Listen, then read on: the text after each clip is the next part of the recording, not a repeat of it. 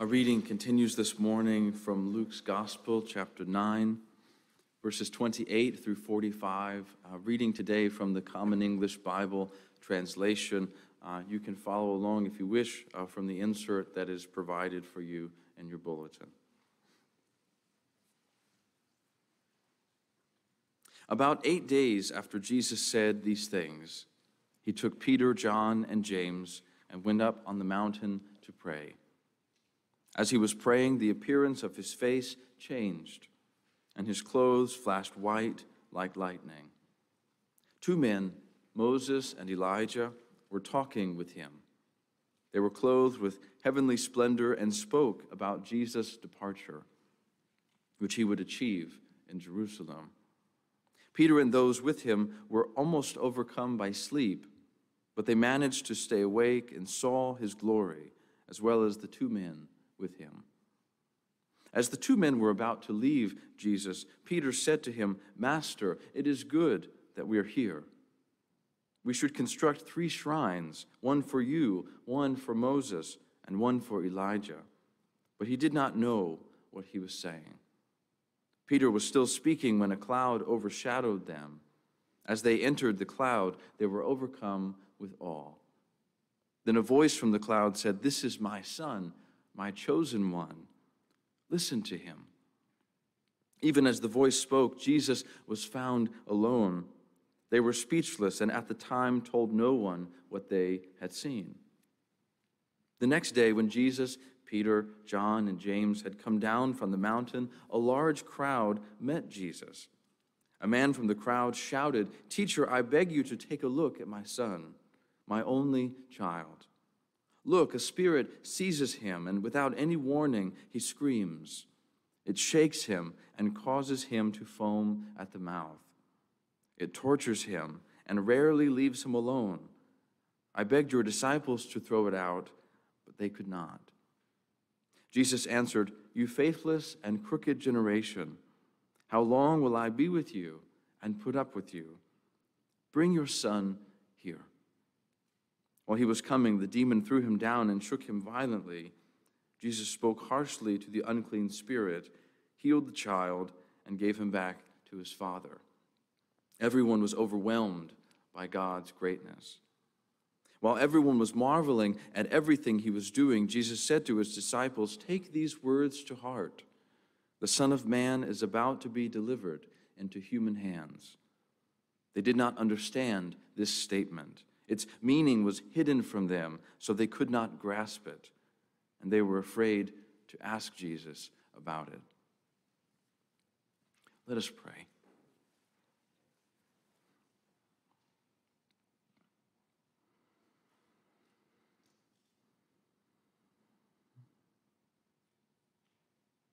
Spirit of the living God,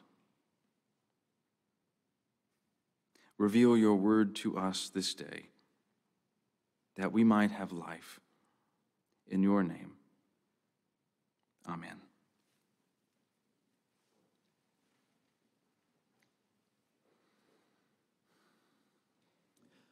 A reporter interviewed Ukrainian citizens in Kyiv on the day following the initial air strikes by the Russian Federation.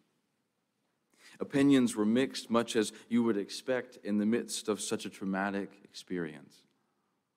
Anxieties were high, and fears about the future permeated their conversations.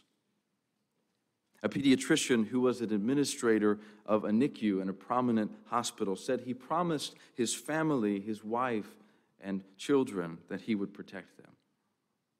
He said that his youngest daughter believed that he would.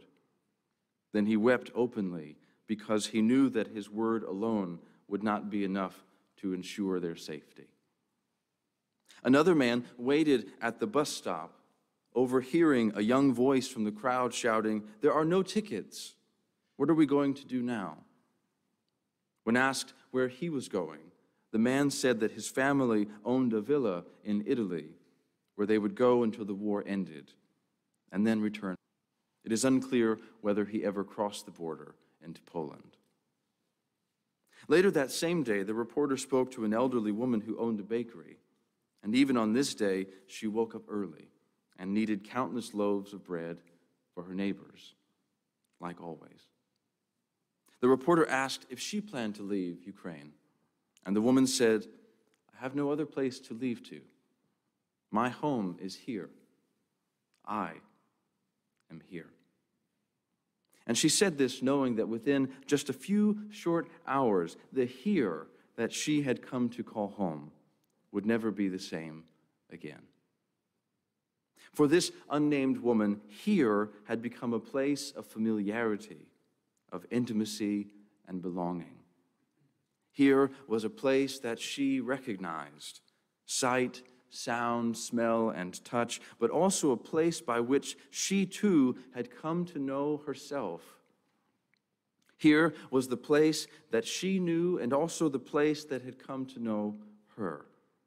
Sight, sound, smell, and touch, comforted by her presence and by her tears. The sound of her laughing, and the many people who gratefully received all that she made with her own hands.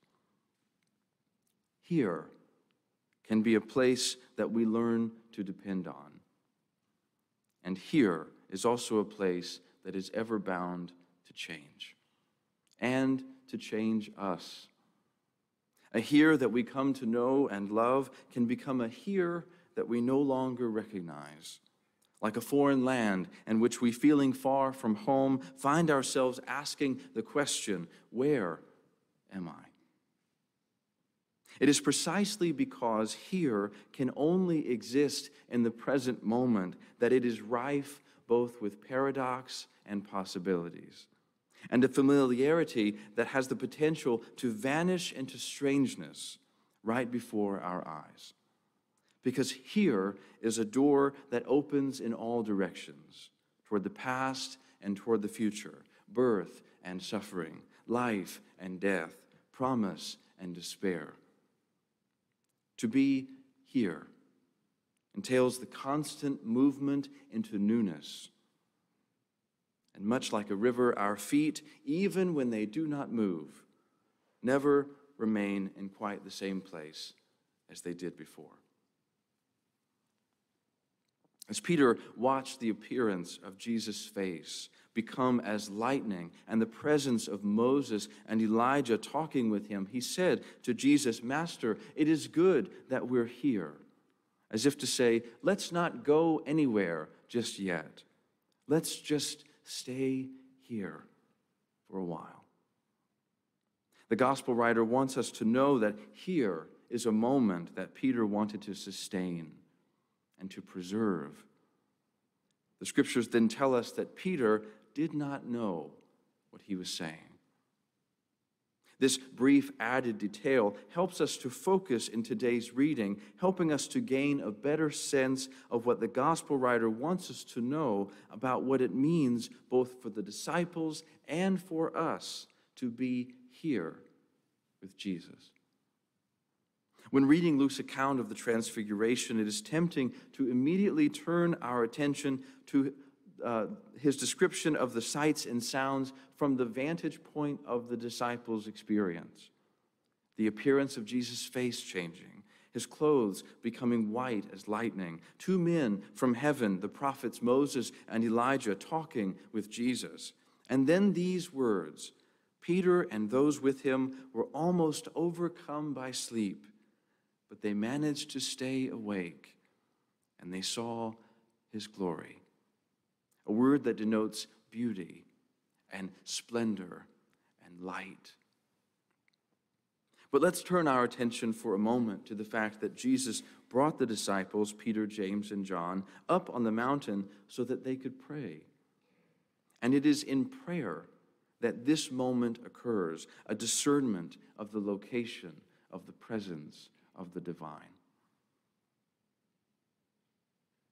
Scriptures say that Moses and Elijah were talking with Jesus about his exodus, a word that means departure, which the gospel writer also adds Jesus will carry out in Jerusalem. The exodus of Jesus is his death, which means that when the disciples see the glory of Jesus, what they are witnessing is none other than the glory of his impending crucifixion. The glory of the transfiguration is primarily a sign of Jesus' acceptance of his death at the hands of others. Why is this important? It is important because, as you know, Jesus' death has not yet occurred in the gospel story. So Peter's comment about staying here comes into full focus. Peter assumes that what he sees has already been fully accomplished, but if Peter's advice had been heeded, if in fact they had stayed upon the mountain, there would be no cross. And thus the glory that Peter sees would not be brought to its completion. But of course, as you heard, Jesus and the disciples do not remain upon the mountain. No, as Peter is speaking, the light of this divine encounter turns into shadow, and a dark cloud covers them, and they find themselves inside of the cloud. And they hear a voice that says, "This is my Son, my beloved. Listen to him." And suddenly Jesus is alone with the disciples, and as they come down from the mountain, the disciples tell no one what they have seen. But the next day, Jesus and the disciples find themselves surrounded by a large crowd. And a man, weighed down with desperation, cries out for Jesus to heal his only child who is suffering. And the father goes on to describe in detail the heaviness of his burden and the helplessness that he feels as he seeks to do all that he can to care for his son. You can almost hear his voice, the sound of him having tried everything. It is the sound of having nowhere else to turn. And in fact, the Father tells Jesus, "I begged your disciples to cast it out, but they couldn't." Could it be that these are the same disciples that were just up on the mountain with Jesus? Hear also these words from the opening verses of Luke chapter 9. Then Jesus called the 12 together and gave them power and authority over all demons and to cure diseases. And he sent them out to proclaim the kingdom of God and to heal. Except that in today's reading, these same disciples are unable to do what Jesus clearly gave them authority to do. Thus he turns to his disciples and says, "You unbelieving and misled generation, how long will I be with you and put up with you?" And then he turns again to the Father and he says, "Bring your son here." And there's that word again. Here. And healing the boy, Jesus gave him back to his father, and the scriptures say that everyone was overwhelmed by God's greatness. But again, if Peter's advice had been heeded the previous day, if Jesus and the disciples had stayed upon the mountain, there would be no healing for this family. Meanwhile, Jesus turned again to his disciples and says to them, "Take these words to heart." I love the Pew Bible version, the New Revised Standard Version says, "Let these words sink into your ears. The Son of Man is about to be delivered into human hands." In today's reading from chapter 9 of Luke's Gospel, we have the transfiguration in which the disciples see the glory of Jesus visibly. But it is a glory that they fail to see is also intrinsically linked with the suffering of his cross. And then we also have a story about the healing of a young boy and the restoration of an entire family back to their community. And again, at this very moment, when everyone is overwhelmed by the experience of the greatness of God, Jesus brings to the attention of his disciples that God's own chosen and beloved is preparing to be arrested and undergo the harshness of suffering on their behalf. But the disciples do not understand the nature of the glory they have witnessed on the mountain, nor are they fully ready to lean into the healing authority that Jesus himself has already given them.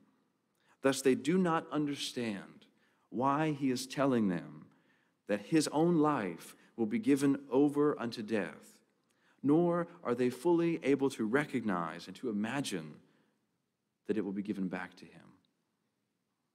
What is it that they do not see about Jesus, their teacher? What they do not yet see is the truth of who he is and the character of his ministry that he has called for them to follow.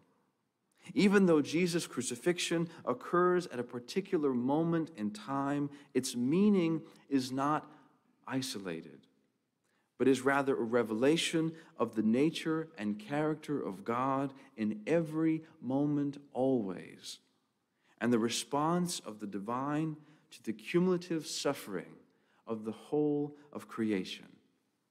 The groaning of those who cry out into the silence of the night, the tears of parents for their children, the burdens of those who cannot find their way home again, the terror of those who hate themselves,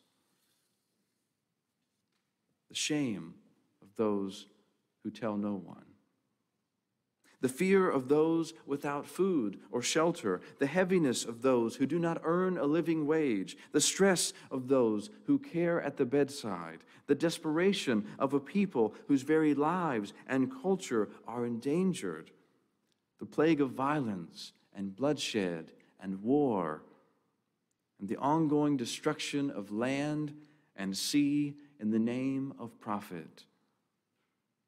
What Christ reveals for us in these two stories today is that they are in fact one story of the God who came to live among us in history, bearing witness to the revelation that the earth has indeed become the site of the glory of the divine, a glory that is not confined to a mountaintop somewhere, but is present wherever God's people gather and are hurting, not restrained for a select few to experience, but as visible and as public as a cross on the outskirts of the city, or a woman who dares to get up early to bake some bread for her neighbors as her heart is breaking and her whole life is crumbling around her feet.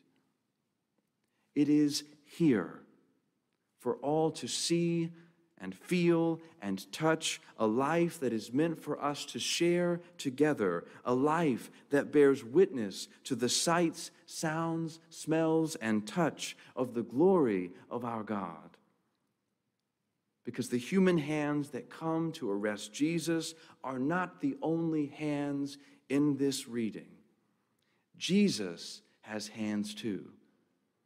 Hands that reach out to heal and to touch the lives of those around him. And here in this moment, Christ's hands are our hands. And so here we are. Here, in this moment now, with all of its fear and incompleteness and uncertainty and hope, and as the whole earth suffers the compounded weight of grief that we have borne in recent years and in these days, we are not alone. For our God is with us. Here, in this neighborhood. Here, in this city. Here, wherever God's children live and sleep and suffer. Here to redeem us. Here to restore us, here to befriend us, here to stay with us, here also to send us, here to go before us, here with love that does not end, but is a power that goes out from our hands to touch and to heal a hurting world until he comes. Amen.